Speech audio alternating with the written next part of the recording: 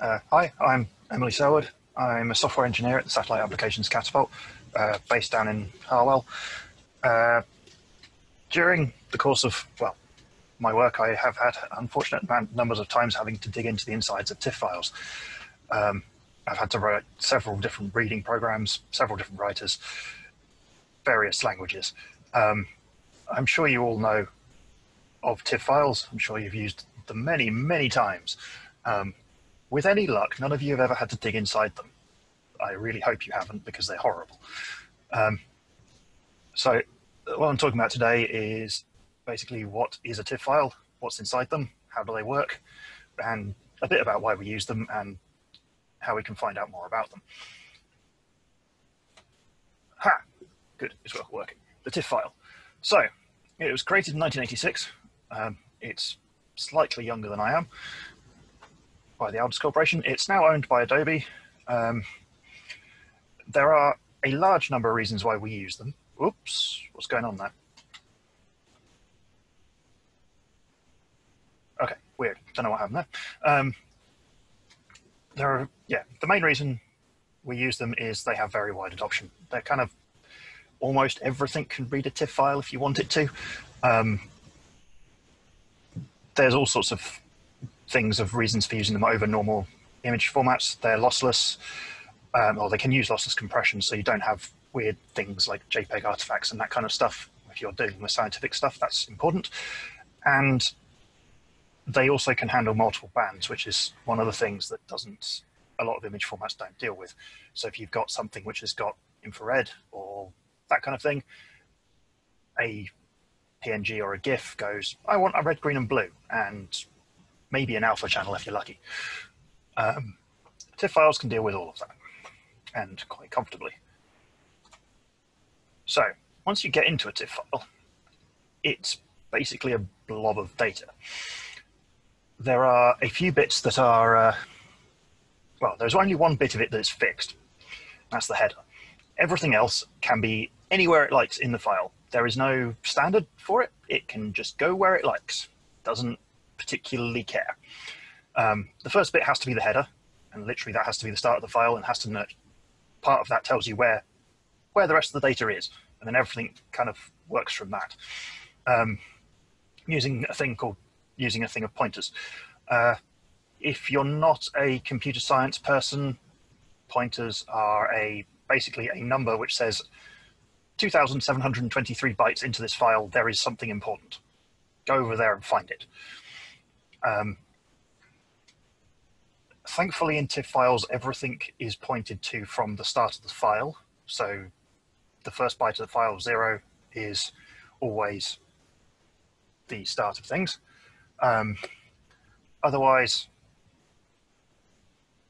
yeah, they point to an image file directory which says, here's some information about a particular image. Part of TIFFs and their history is they were originally built for, or originally created to deal with a very large number of scanners that were appearing on the market at the time. And every scanner company was coming up with its own image file format. So the Aldous Corporation went, let's try and standardize this, and created the TIFF file, which is partly why you have multiple images in a file. Is because if originally each page you scanned was a different image, and then you had each page, basically. Right, so then, yeah, image files, information directories point to some metadata, which then points at the actual data itself. I'm not going to spend an awful lot of time talking about the actual data themselves in this, because, well, an image is an image, and the bit that makes the data interesting and how to deal with it is all in the image file directory and the metadata. So we don't really need to, once you've dealt with the metadata and things, reading the actual data out itself is not as bad as you'd think. So first up, we have the header. The only fixed part, as I said, it has to be at the start of the file, because otherwise there'd be no way of you ever finding the dang thing. It starts off with a byte order marker, a magic number which says, I'm a TIFF file. And then the first image file directory is over there. Byte order markers, oops, come back, are a little computer sciencey history at this point. Most things don't worry about them anymore. It basically tells you which way round you write numbers for historic reasons which are way beyond the scope of this talk. Sometimes it's better to write numbers down, or write the number 100 as 001 rather than 100 when dealing with computer network stuff. Historically, there's been two ways of doing it. Nowadays, almost everybody just goes 100 because that's the way everyone expects them to be. But, you know, it's still an option. And in the 80s, it was still being contested which way around things were going to work. Also worth noting that big TIFFs exist. Anything that is a TIFF file over, in theory, 4 gig, but practically 2 gig bytes of size will probably want to be a big TIFF. It is the only main difference between a big TIFF and a normal TIFF is that all the pointers are twice as large. So everywhere in this talk, I will talk about something being a pointer, and it will be 4 bytes long. In a big TIFF, they'd be 8 bytes long, but basically that's the main difference. Yeah, so this hit, can you see my mouse if I put it over here? Is basically an example of a header. It's in little endian format. So, ooh, come back. Ah, crud. It's in little endian format, so you get 8 being the first one. So byte 8 is the next byte along here. Otherwise, fairly straightforward, fairly simple. And we get to the image file directories. Basically, it's a load of information about an image. It's not the actual image itself. It's just, you know, the image is 5,000 pixels wide. It's 5,000 pixels high. It's compressed with gzip compression. It's got 6 bands, that kind of thing. There always has to be one IFD in a file. You can't have a TIFF file without one because it wouldn't actually contain any data. Multiple IFDs are used for multiple page documents originally. They get used for, in the geospatial world, quite a lot to store pyramids. So if you have an image at different resolutions to allow it to be rendered quicker, the different resolution layers will be stacked up as different pages in the TIFF file. Each IFD basically contains a number of entries. The first thing in it is a number which says there are 12 entries in this IFD. There'll be a bunch of records and then a thing which points to the next one, if there is one, or it's just 0. So each record is a fact about the image. They use a number to be the field type, and each number maps to a particular property. So you have a number which means the image width, a number which means the image height, a number which means all kinds of things. There's an enormously long list of these things, and it's also possible to have custom ones. Occasionally you will need to create your own custom ones, but 99.9% of the time there is a existing one you can reuse. Yeah, it has a data type, which is a sort of, is it an int, a float, piece of text, so on, that kind of thing. A number of entries, which is, some of the things are lists. So if you've got a string, for instance, it'll say, oh, the string is n long. And then the last bit is either a pointer or the actual data itself, if the data is smaller than 4 bytes, because there's no point having a pointer that points to somewhere else and then that's less than 4 bytes. Just waste time.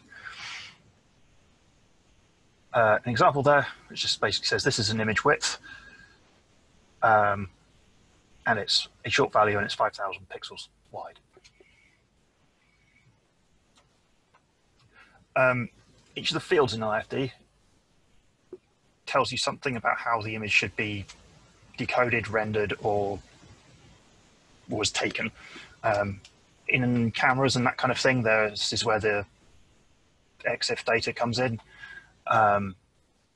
It gets really complicated really quickly. The Library of Congress has a list of all the fields that are commonly used. Go look them up. Don't try and find them or figure them out yourself because they're just a big long list of numbers. To give you an idea of how complicated this gets very quickly, there are 12 different data types that I've discovered, 8 different ways of compressing images that are standard. There are more than this, but there are kind of extensions. And yes, uncompressed is in there twice. I have no idea why. It's a historical anomaly, and one of them is listed as being deprecated now, thankfully. But yeah, over the history of this thing, it had 2 uncompressed options.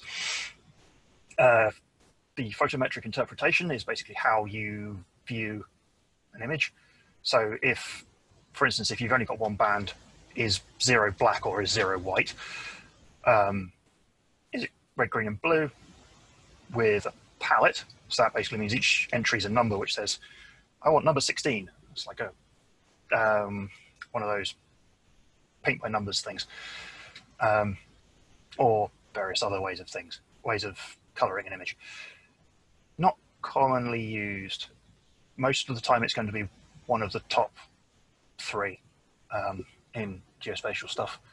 Very occasionally for classification type images, you'll get a palette, but most of the time it's the top 3. And then the planar configuration is how the image is laid out in the file, in the data itself.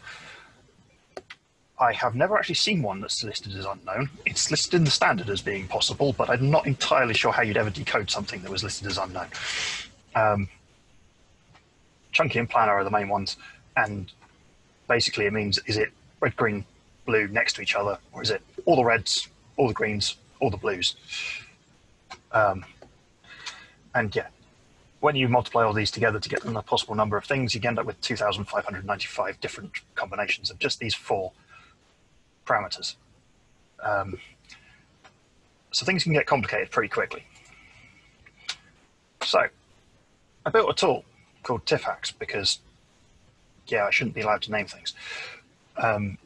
This is basically a tool to take a TIFF file and look at it in a hex editor and give you some information about it. I have had to do digging into these with hex editors too many times to try and figure out, why is my image entirely purple? It's supposed to be a map of Oxford. What's going on? And that kind of thing. So I built this to help me out. It's a tool, it's open source. I am now going to attempt to do a very quick demo of it, if my computer will behave itself. Hurrah! Right. So, little tool, you run it, you point it at a TIFF file, it pops up a web browser with your file for it. And it gives you a load of information about it and decodes it. So as you can see here, it says, this is a header. It's a TIFF file. It's in little endian, and the first one starts at 8. And then, yeah, basically decodes all the values, tells you what they all mean. Helpfully for things that are pointers to stuff, it says, oh yes, the value shows that it's at 2,218, which is an offset. If you click on it, it jumps down to that chunk. Some of these are quite long because this is a 5,000 row file. But things like, oh yes, we have a GeoASCII parameters file tag, which is, oh yes, this is in British National Grid format. Yay. 5 minutes. Cool. Yeah, so as you may very briefly saw, you just run it and it will pop this up for you. Quite nice and simple. Okay. So whilst I've been doing this, I found an awful lot of silly things you can do with TIFF files. I have never managed to break anything by doing any of these. The IFD loop is theoretically possible. In theory, an infinitely long page of files, or number of pages in any file. There's nothing stopping the last one pointing back to the first one. Again, I've not actually seen anything break when I've done this. Surprisingly tolerant, but yeah, it's possible. If you take all of the offsets, oops, come back here. Take all the offsets and point them to the same row, you can end up with an image taking basically no space at all, and then storing a whole load of extra stuff at the end of it, which is kind of fun. And you can store all kinds of extra metadata as strings in it. I have, for reasons which I'd rather forget, stored GeoJSON things in them. I don't recommend you do that. It's horrible, but it is possible. What else did I want to say? That's it. Right. Lastly, my friend Christina is giving a talk this afternoon about the Women in Geospatial group. They're a wonderful group, and if you want to have a chat, go for it. Thank you, and questions? Cool. Thank you very much, Emily. Excellent. We're getting a clap there, a virtual clap through the reactions. Thanks, Tom. Yes, so if people have any questions, please add them into the chat. Otherwise, I've got a quick question for you, Emily, which is, could you just say a little bit more about what TIFFhacks is written in and how you install it and run it?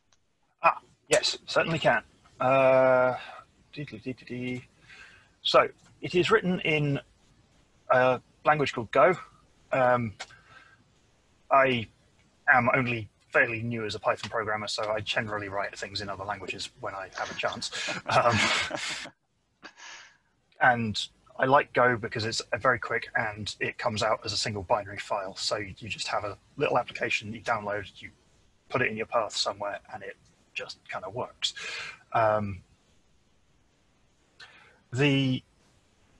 Yeah, it's available from GitHub. I can stick that in the chat, I think, cool, to everybody, if anyone wants a copy of it. Yeah, so yeah, installing it is literally copy, download the release, drop it in your path somewhere, and that's it. Brilliant. I don't like things being complicated, it's annoying.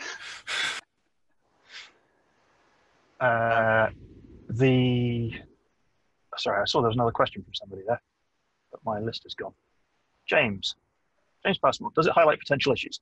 So yeah, if it has a trouble decoding something, you'll get a message come out here saying, their IFD said it had 0 entries in it, or whatever the error is. It will display the output up here as much as it has been able to decode so far. But once it hits an error, it will stop and say, something's happened. I don't know quite what to do with this. Cool.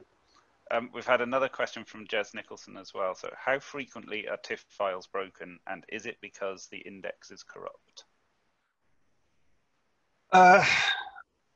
So I've seen it happen. Most of my experience with them when they're being broken is mostly due to my own errors in other code that I've written. So I've been trying to write something which reads a TIFF file or that kind of thing, and I'm getting complete twaddle out the other side of it. I have seen it happen, and we have decoded, figured out what's going on with TIFF files from other sources occasionally when we've got images that just don't make sense. We had an example, one of the things we host is the CDAS platform, the Satellite Applications Catapult, which is a archive of Sentinel data over the UK, basically. And for some reason, some of the Sentinel-1 imagery we were getting was getting very mangled. And we were able to work out what was going on from this tool and basically see that it was,